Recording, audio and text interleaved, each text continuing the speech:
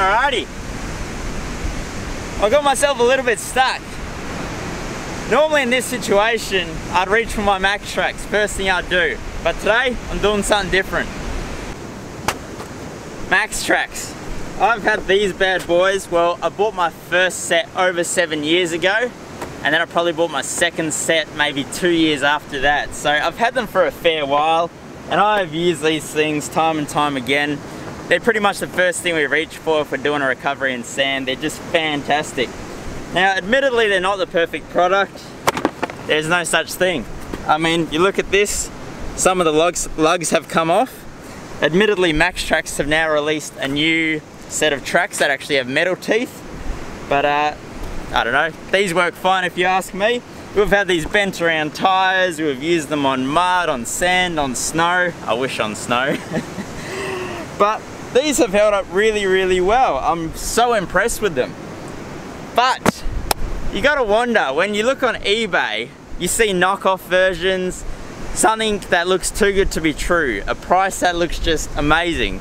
So, for $76.90, I ordered myself a set of tracks. So you gotta wonder, what are they gonna be like? Because I mean, Maxtrax, for a pair of Maxtrax, the recommended retail is $300.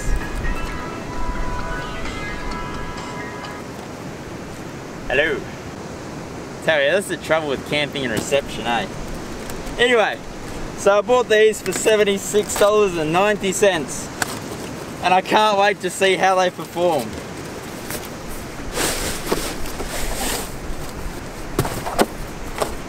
It comes with a bag, that's a bit fancy. When you look at the teeth, they are very, very similar to the teeth that treads have on them. And you pretty much got your two grab handles here. You can use both ends of the shovel, it looks like. As far as how they stack, man, if you had 4 of these, they would definitely take up a lot of room. The Maxtrax stack a lot nicer. On the bottom, you've got the same teeth that you'd expect to see to grip whatever terrain you're on. So yeah, they look the part. So let's see if they can actually get me out of this situation. Alrighty, so first things first, like every other recovery situation with tracks, you pretty much got to dig in front and behind of the tyre so that the tyre's got, you know, something to climb up onto. So I'll just do that the whole way around the car, then we'll go from there.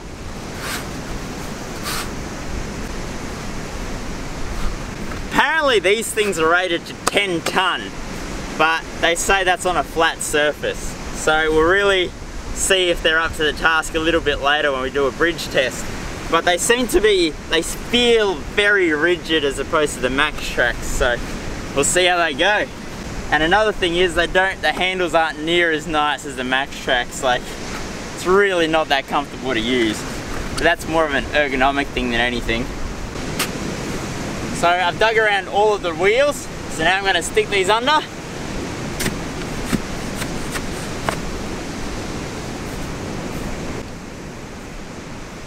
Alright, let's see how these babies go, eh?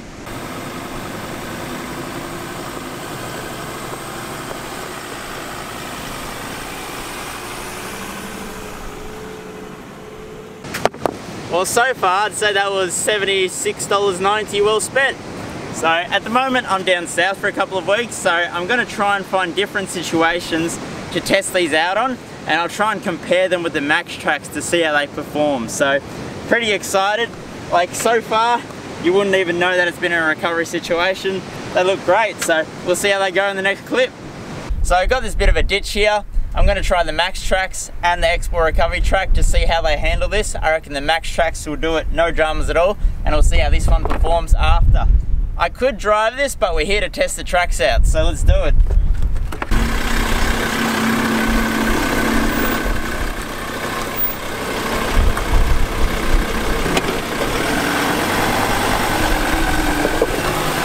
Alrighty, no dramas at all, still in perfect condition.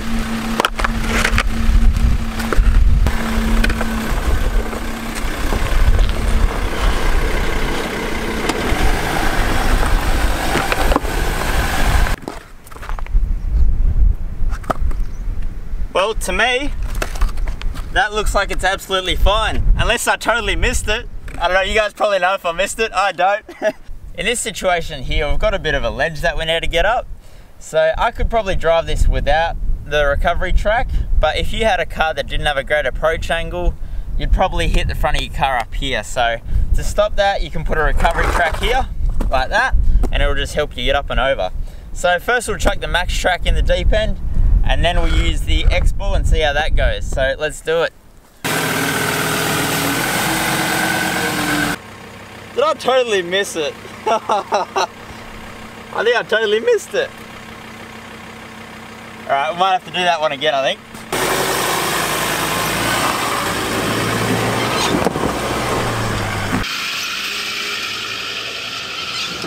Alright, that time I think I got it. Alrighty, well, as expected, the Maxtrax survived the situation. Alright, next up, the X Bull.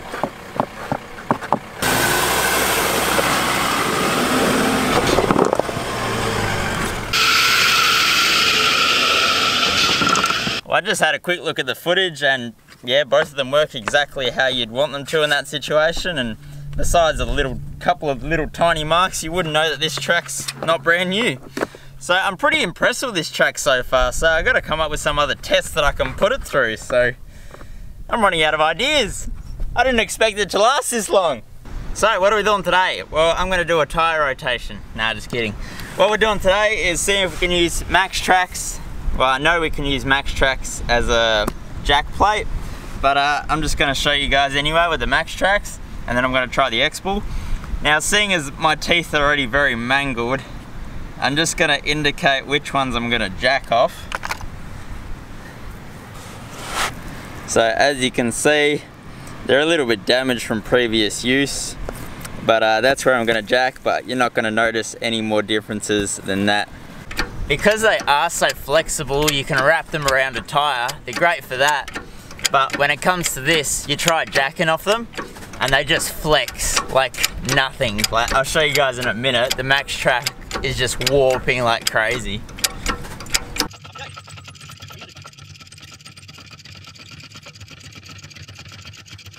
Yeah, alright, I've run out of jack. I'll just show you guys this. This is a sight to see. Look how warped that is. And now watch it just bounce back.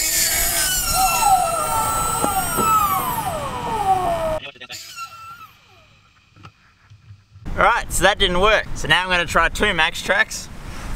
Hopefully with the 2, it'll be a bit more rigid and it will allow us to jack it. So I'm still using the same one with the marks on top.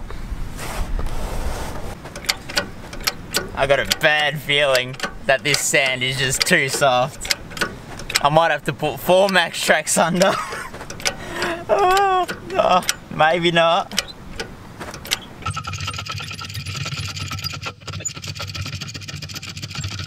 Alright, the tyre is off the ground. I can spin it, but it's in forward drive, so I can't actually spin it. There you go. So Maxtrax, 2 of them. You have to use 2 if it's very soft sand. So that's awesome. So now let's try the X Bull recovery track and see how we go with that. Alright, so next up, we got the X Bull recovery track. So, yeah, there you go, that'll work. So I'm going to use those 5 there. I forgot to show you guys the other ones. That's the 4 I used there, and as you can see, they're no more mangled than they were before. And the Maxtrax is still in perfect condition. I actually reckon because this one's a bit more rigid, it might actually just work with the 1. So we'll find out.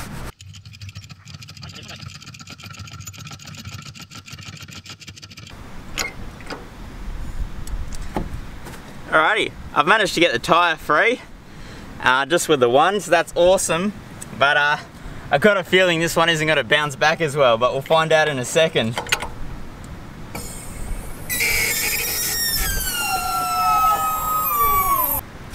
Alrighty, so these are the 5 that I was jacking off, so you can see visible fatigue marks there in the plastic. That being said, these knobs are still fine. Oh, yeah, we actually do have a crack there. So there you go.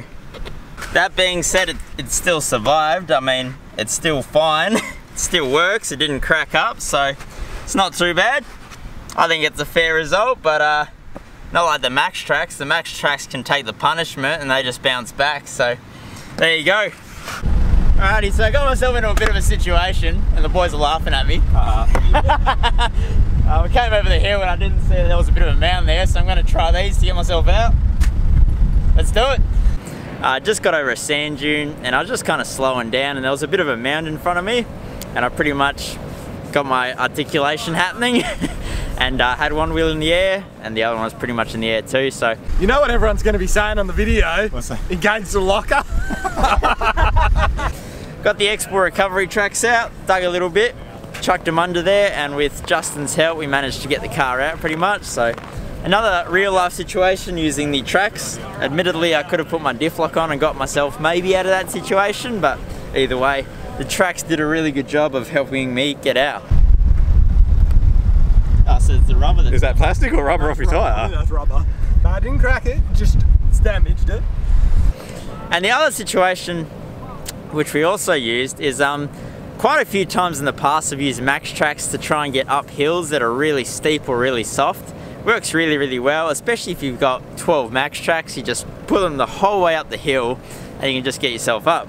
So I thought I'd try the same thing with these ones. So you put them up the hill, I had a go, the boys had a go, there was a little bit of wheel spin on them and they've actually come up really, really good. Like they helped us get up the hill like they're supposed to, and yeah, really, really stoked with them how that went. So there you go, another two situations where the X Bull recovery tracks have worked really, really well. Camera's on, man. Back to the guy with the red shirt. Rolling. Alright guys, so I've already tried one bridge test with these X Bull recovery tracks. Now I'm going to try a second one. This one is way more gnarly than the other one I've tried. That is a pretty significant gully, so let's give it a whirl.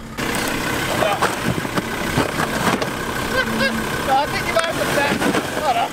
Nah. Going through. Oh, go on. Is that really going to be alright? Yeah, the tow bars are touching. Oh, look at that.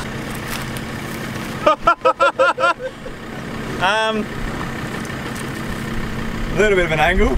Yeah, a little bit. Custom. Alright, now some of you guys might be wondering, well, would Maxtrax survive that? So what do you guys reckon? Try the Maxis? Might as well. Might as well. Let's do it. Right.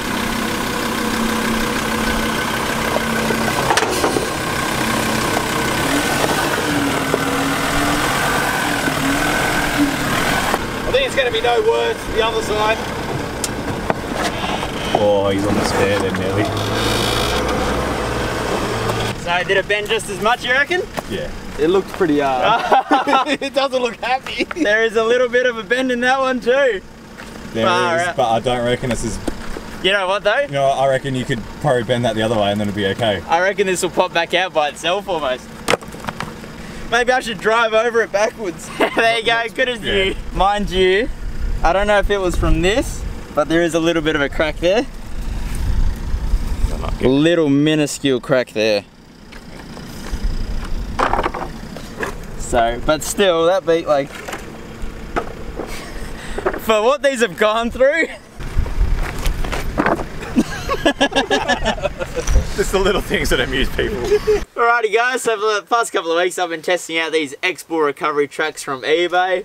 $67.90 delivered. That's compared to a couple hundred bucks, and Maxtrax, which is $300 for two.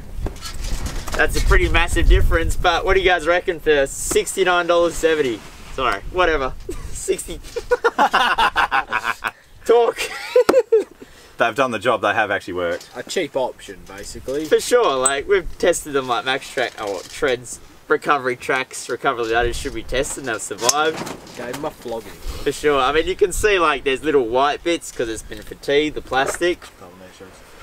Like, especially during the bridge test, hey, like it really... Pretty much after every lug, yeah, just... there's like, you can see the stress fractures in the plastic from them being bent. That's it. It's almost an advantage of the Maxtrax because they're thinner. They allow for more kind of bendability while those. They're quite rigid, aren't they? This sucker's really nearly broken there. That's, she's a bit of a banana. That's it. I don't know, we will point out, but the Maxtrax does have a fracture in it. I did have a little fracture, but I wouldn't call it. But that's 2 years worth Flogging. And this was only, what, 3 or 4 days? Yes. We tried to. That's been rocks and everything. Yeah. So, these have been hammered. And I mean, like, I've had Maxtrax on my roof for 6 years.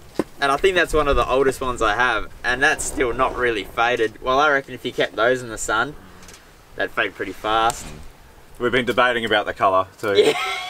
Is it actually red or is it pink? I don't know, when you look at that and that. That's definitely more red. So don't order the red ones because they look pink. I reckon it's maroon like his shirt. He only owns one shirt, by the way. Shut up, guys. Another thing is stacky, hey? Oh, yeah. Like, so 2 of those recovery tracks are pretty much 4 Max tracks. You look like you're bogged. That's what 4 Maxtrax would be like. Yeah, so the stacking absolutely sucks, so it's going to sit pretty high on your roof. I think you might actually need a nav driver. I'm a nav driver, I need Maxtrax more. But there you go, guys. Actually, one other thing, if you do want to get Maxtrax, the cheapest way to get them, go to Super Cheap Auto on a 30% off sale. You can get them. Not sponsored at all. Yeah, that's it. $210 you can get them for, 30% off, so something to keep in mind. But yeah, your bank details. Oh, and remember to buy us a coffee. We need it. Anyway, guys, viable option, eh? Like, certainly, if you went down to the beach just for some fishing now and again, why would you spend $300? That's it. So it's all about the name, people. It just all depends, about the name. It's just the longevity. If you're out there once or twice a month, always full driving, grab these I would babies. probably go something a bit more well known because these will eventually fatigue over time, I reckon. Sure. But and it gives you bragging rights to your mates. Yeah. Maxtrax. Yeah. It even comes with a sticker. A sticker. Alright guys, well, that's a wrap. We're going to get some dinner happening, so catch you guys in another video. Remember kids, safety first.